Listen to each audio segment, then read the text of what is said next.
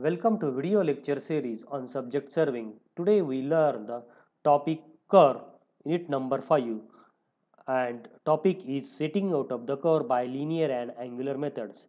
In previous lecture we see the different methods for setting out the curve, such as there are two methods, linear methods, another is angular methods. In case of the linear methods, first method we see of simple circular curve is offset from the long chord, another is successive bisection of the chord. So in this lecture we learn the offset from the tangent or perpendiculars, or it is also called as radials, then offset from the chord produce. So offset from the tangents, perpendicular or radials. So first we see the radial offset. So these methods is these methods is used for the tangent may be calculated to set out the required curve. The offset can be either radial or perpendicular depending upon the tangent. So in these methods we see the radial offset. So if you see the figures, let O is the center of the curve. It is accessible. Let T1 is the tangent points. Let E is the points on the curve. Okay. Then from the tangents, curve setting is possible. Let at a distance x, let D is the point at a distance x from the T1 tangents. Now it required to find out the radial ordinate OX. So this ordinate OX is equal to DE, that is a distance D, so that the point C on the curve is located. So this is the point C over the curve is located from the triangles. So O T1 and D. Okay, O T1 D in these triangles, OD square is equal to OD square is equal to OT1. So this is the OD, this is exactly 90. That's why OD square is equal to OT1 square, OT1 square plus T1 D square. So we have to find out this value. So OD square is equal to R square plus OX square. So distance is OX. Already we know that D is equal to OX. So R plus OX. So R is the radius of the curve. So that's why R plus OX is equal to R square. So as we know that O T1 is equal to R, and the distance is T1 D is equal to X square. Okay. Then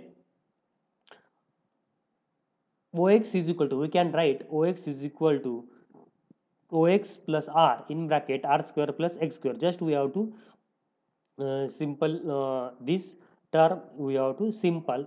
We can see here OX plus R is equal to under root of R square plus X square, or OX is equal to in bracket under root of R square plus X square minus R. An appropriate expression for OX may be calculated by using that, neglecting the higher terms order. We have to find out OX is equal to x square upon 2r square. So this is the approximate value of radial offset. Then we move towards the, okay, see here, then offset from the chord produce. So offset from the chord produce, here, this method is very much useful for setting out the curve. In this method, a point on the curve is fixed, taking the by taking by offset from the tangent taken at the rear points of the chord.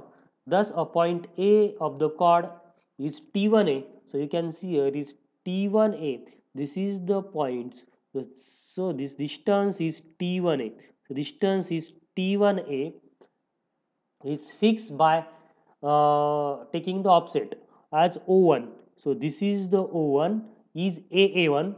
So over the this AA1, uh, where the T1A1 is the tangent at, so this T1 A1 is tangent at the curve, at point T1. Similarly, B is the fixed by taking the offset O2. So you can fix the B point here. This is the B point. So this is T1 A distance. This is the first chord. A to B, this is another chord. So over the T1, first we have to make the tangent points. So the distance is O1 is equal to A1, and T1 A1 is the tangents over the T1. Similarly, at the B is fixed by taking the offset O2. So here the offset O2 is equal to BB1. So this distance is BB1. Okay. Then where AB1 is the tangent at A. So let T1A. So T1A distance T1A is equal to C1. We have to just chord first chord length. That's why we have to give the name C1 is the first chord. Similarly, the that second chord, that is AB, it is a second chord, that is a C2, we have to denote it by C2, be the full length chord, and this is the chord T1A is the, that is a first chord, it may be a less than the full length chord.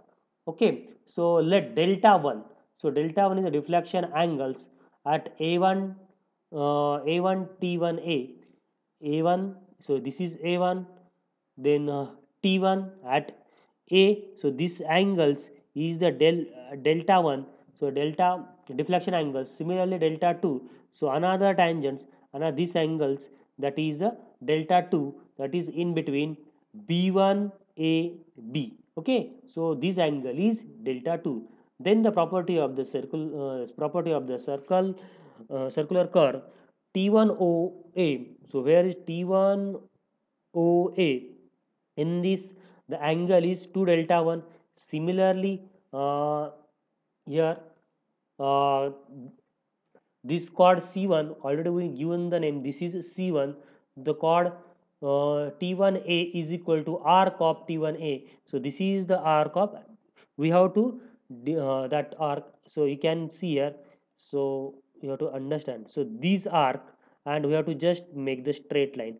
So we have to take the this chord C1, we have to given the name is C1. Okay, C1 chord is C1 is equal to chord T1A is equal to arc, we have to arc T1A. So arc, we know that the arc T1A, here the given name is T1, and this is the A, this is the O. So these arc OT1A, this is arc T1, this is the radius R, this is also same radius R, that's why R into these angles.